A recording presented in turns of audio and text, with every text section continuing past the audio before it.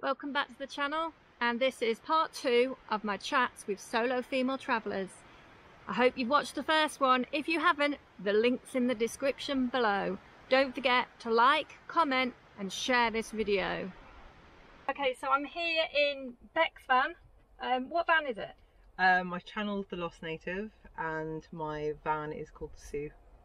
Oh, is it? Yeah. That's me. So I want to have a chat about solo women on the road. I've spoken to Vic earlier. Vic's not full-time, but you're full-time, aren't you? I'm full-time, yeah. Yeah. So how do you find it? So when you started out, were you nervous at all about sort of coming out in your van on your own? Yeah, so I had a pretty interesting experience. I decided to start van life because of being diagnosed with an incurable illness, and it gave me a real lease that life is extremely short. And I found van life when I was in the hospital, and I said if I survive I would get into van life. And so I jumped into it. You bought the plain panel van, I'm assuming? Plain panel van. It had no floor and no walls, no ceiling. And just started converting? Started converting, no experience at all. So once you started, how did you, were you nervous about first going away and sleeping out on your own? Yes. So like everyone struggles with a bit of anxiety.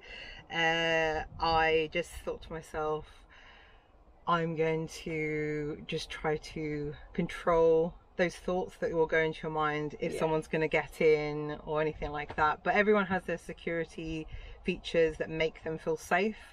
I put them in place and basically just thought to myself, why stress throughout the night and have the worst night's sleep and it affect my morning when nothing may happen? So I just tried to remember that, and within about 5 minutes, because the van was a bit more done, you forget that you're actually in a van. So it becomes home. what about, because I know I had it, like friends and family, were they trying to discourage you from going out, or were they like, well, where are you? Are you safe? Yeah. You know, tell us where you are. Yeah. Is there anyone around you? And if I know if I'd messaged someone and said, oh, a car's just pulled in, I would then have a message back going, well, move, you better move quickly. And it was like, why?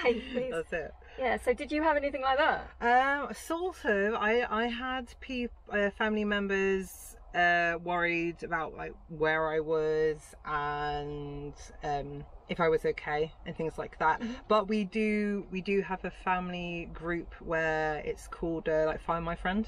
Oh yeah. So I've linked my van, because my van's all Bluetooth and connected to the internet. So my van and myself separately are connected to the Find My Friends app. Oh, okay. Which obviously is then connected to my family and my sisters, so they know where I am, and where your van is. So and where I am. Yeah. Well, that's really good to know. Yeah. And for security as well, I have features on my phone as well, and my watch, that if I lose my van, like if you're walking through the woods, it will tell me how to get to my van as long as I have a connection. That's really good. It's quite useful. So it just means you won't ever be lost. I know, my watch has, it's alright, my watch has a feature that if I press a button like so many times, it will send a text to, I think, 4 people. Yes, same with mine. So if I was ever in trouble, I mean, it was for when I went horse riding, but now it's everyday use. Yeah. That's so exactly. If you went to park up somewhere and you found out that your park up has no internet signal or phone signal, would you stay? So you know what, is that a thing that you look for and don't, because me, if I park up somewhere and there's no phone or internet and I'm on my own, nope, I'm leaving. I kind of feel the same. I haven't quite got to that point where I am comfortable in the woods. I am to a certain point. Even if you've got internet? If I've got internet, I am, and phone signal and everything else, I'm a little bit at ease.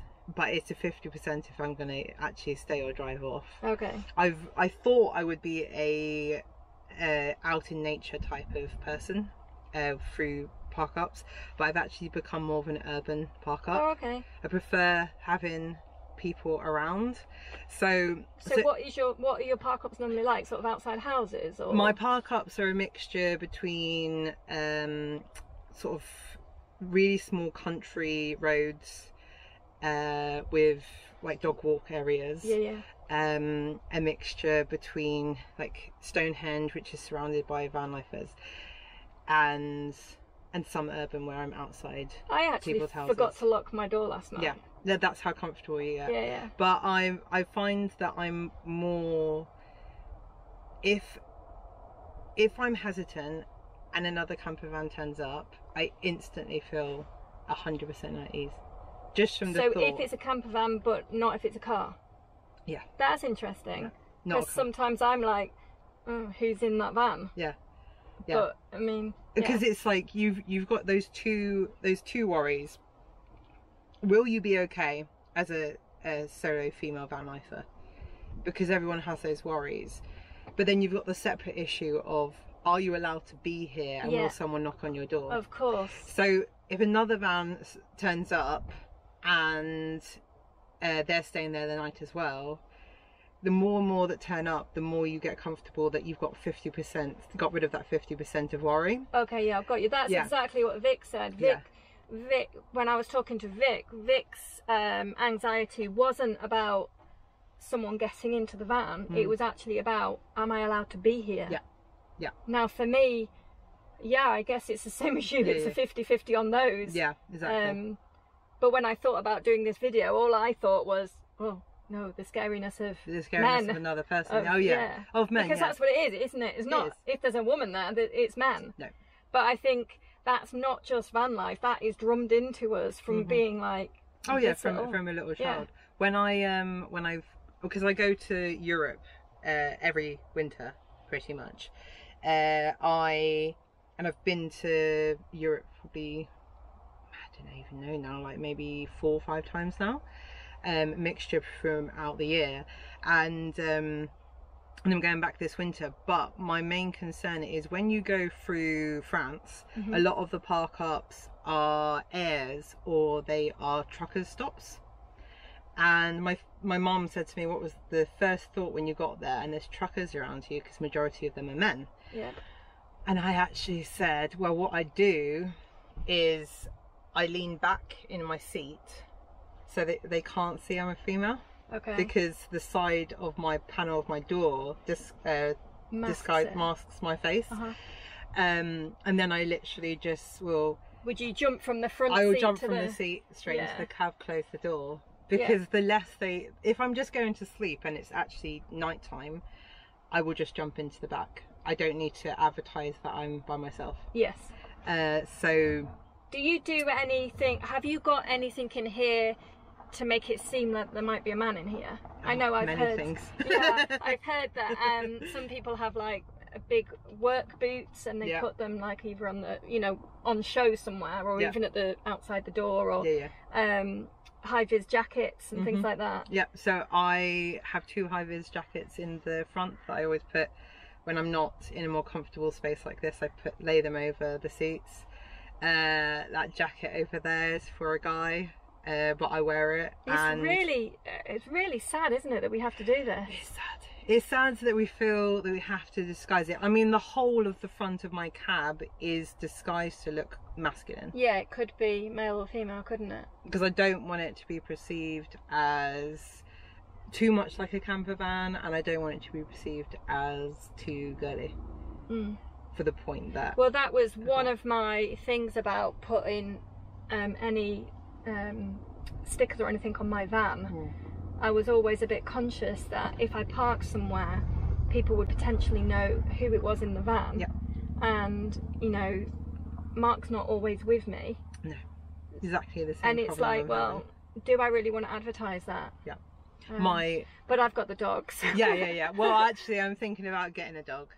I've been wanting a dog for 10 years, and now finally I'm in the van. I decided I'm gonna get a dog. I mean, I think again, lots of people do get dogs for security. For security. Like I was saying to Vic earlier, I was quite surprised of actually how many men are anxious about parking. Yeah.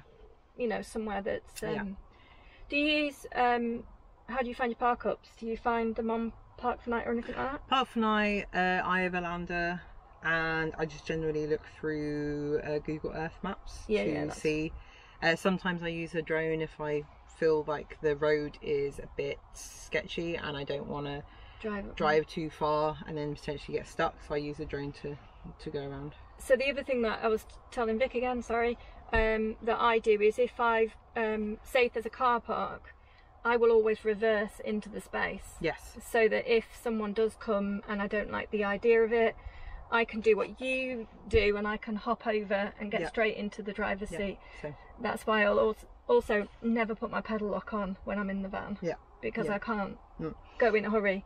Yeah, this is exactly it. I discussed when I did a talk at the Overlander show that this question came up, and they said, what do you do, or what do you feel you would do in a situation where you wanted to leave suddenly? And I say that obviously I've got locks and I've got censored locks that make noises if someone comes near the van. Okay. But for my ease before I go to sleep, I always put the keys right next to me. So if it's dark, I know where they are and I don't have to turn the lights on. I swivel my driver's seat round so I can just drive off. And I have smash proof glass on the glass as well, which gives me those few seconds if any of that was to happen. But yeah, the biggest fear. It's not. I think it's more of a fear, isn't it? I mean, I've never heard of anybody. You hear things on YouTube, and they obviously you have to take those with a pinch of salt, because sometimes they are put there for the aspect that it is a show, but it can happen, and it does happen to people, but just not as much as it could be made up. I guess too. Think that it might happen is better than just being naive and thinking it won't happen. Yeah. Okay, another question for you then. Scenario: you're parked up. You can hear someone coming, and you can hear people walking around your van. Would you A, turn all the lights on so they know someone's in there, or would you B, try and have a look without turning any lights on? Yeah, so I've got my camera at the front. Oh, and that was my other question. Do you have a camera? Yeah, so my camera at the front is censored, so it will go off through movement, but also through movement of the van as well. I think I would just leave me as I am. I've actually also got sounds on my phone. Okay, so do like a dog bark. So I've got an aggressive dog sounds on my phone, which I've heard lots of people do as well. Which a lot of people do. But the biggest comfort is that if you need to leave, you are in a 3.5 ton vehicle. The majority of the time you can just drive off. So that's why I got the smash roof glass, just for those few moments that if someone wanted to get in, I have all those few seconds. But you do get over it. You get over the fear, and you realise majority of it is just your mind. Yeah. See, I was. We were just talking to a man out there, and he said if he heard anyone walking around his van, maybe trying the doors or something, he turns all the lights on so they know someone's in here. And I said I do the complete opposite. I would literally be turning all the lights off if I've got anything on and peering out the window, because number one, I don't want them to know that I am a female on my own. I mean, my dog would go berserk anyway, so I would make sure he made a noise.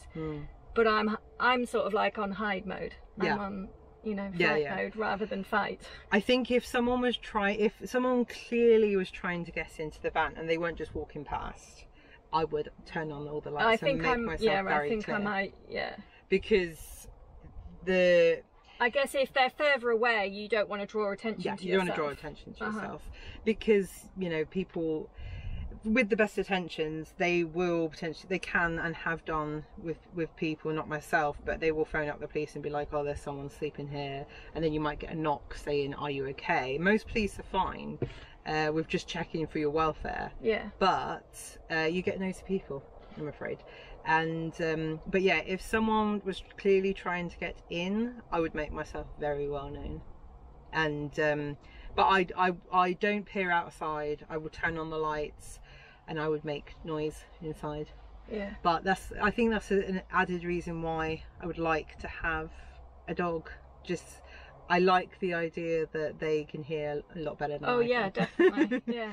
So. And they sense things even if they've not heard it. Yeah. They know, you know, Yeah. if there's someone out there. Yeah, exactly. Mine Whatever it definitely is. does. Yeah, whatever it is, even if it's just, you know, like we get foxes down here, and I've had a fox run over my bonnet. And What, here? Yeah, here. Oh Further down. Wow. And it ran over my bonnet, and I spent probably, I don't know, like 15 minutes thinking, what was that? What was that?